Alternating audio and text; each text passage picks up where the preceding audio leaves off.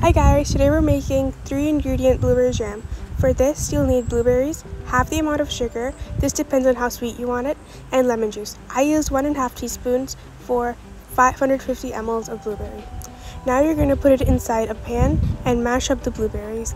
I liked my blueberries to be a bit chunky, so I didn't mash it up, but you can also use a blender if you want it to be really fine. Then you're going to add in the sugar. Oh, this is how it looks like after you mash it up. So now I'm going to add in the sugar.